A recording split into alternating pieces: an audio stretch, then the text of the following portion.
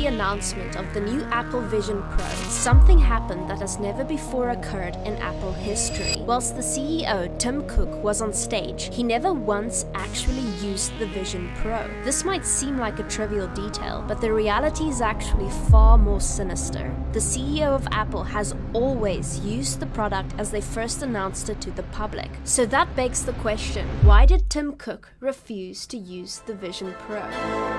Apple's executives were not the only ones who did not wear the new Apple Vision Pro. In fact, not a single creator was allowed to film themselves wearing the headset. No photos, no video?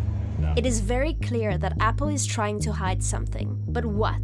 Even though they allowed people to test the inside of the glasses, they still refuse to show us footage from the outside perspective. Instead, we are constantly shown edited videos of isolated models sitting alone in their homes. Why does Apple not want us to see what their headset looks like on a real human? The answer is quite simple. There is something inherently uncanny about covering one's face in public. Horror movies use this tactic all the time to elicit fear. Uncanny Valley refers to the psychological phenomenon where humans react with unease or even revulsion when they are faced with a creature that resembles a human but doesn't quite pull it off. Apple tried to prevent this uncanny appearance by developing a screen on the outside of the Vision Pro called EyeSight. With this technology, onlookers will be able to see your digital persona on the front of the glasses, but not your actual eyes. It will be reacting to your eye movement in real time, mimicking human behavior. This would all have been fine if they showed us how it looked, but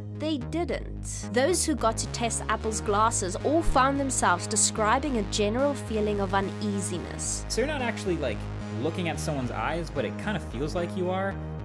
Kind of creepy a little bit, I don't know. That kind of uneasiness that you get by not actually knowing what someone wearing one of these headsets is looking at. It still wasn't fully natural, like, it almost feels like you're talking to somebody that's made from AI. It's time to delve into the cooperative eye hypothesis. The human eye has three main parts that are distinguishable to others. The pupil, which is the black dot in the middle, the iris, which is the color around it, and the sclera, which is the white surrounding it all. Most other mammals have a different type of sclera that is mostly dark. The cooperative eye hypothesis suggests that being able to quickly tell the direction of someone's gaze is such an important non-verbal signal that throughout our evolution, humans born with dark sclera were less successful in surviving than those with white sclera. Hominids whose gazes were difficult to read were either unsuccessful in finding a mate or seen as an unpredictable threat and therefore killed. This theory shouldn't be too far-fetched. Look at this depiction of a demonic entity. Nothing in this image has been changed other than the eyes, which now contain nothing but blackness. If this sparks some kind of primal fear in you, then you'll know how your ancestors felt when somebody was born with no whites in their eyes. We often exploit these primal fears in movies and TV shows, but in Apple's case, the goal is to avoid these fears at all costs. So,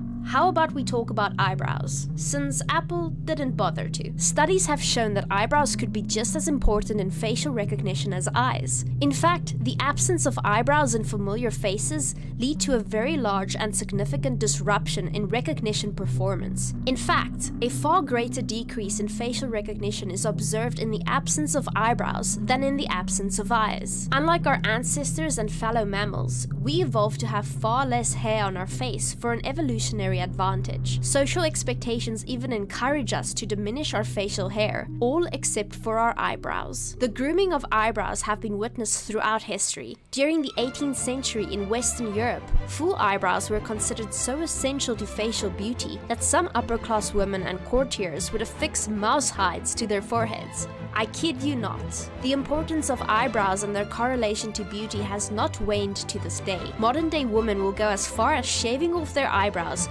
just so they can draw them back on again. They might not fully understand the significance of these actions in the moment, but evolution has put a lot of emphasis on these meticulously placed strands of hair. Eyebrows play a very important role in the expression of emotions and in the production of other social signals, all of which will be lost under the aluminium foil of the Vision Pro. The most striking dangers of Apple Vision is not that it lets you see more, but that others see less of you. By wearing these glasses, you deprive others of the ability to follow your gaze and assess your intentions and trustworthiness. While in the middle of a conversation, you could be taking pictures of someone without their consent, or Googling answers to co-workers' questions using ChatGPT. There's a reason we say that eyes are the windows to the soul. So what happens when we close those windows shut and hide behind the black curtains of augmented reality? Subscribe and watch my next video to find out.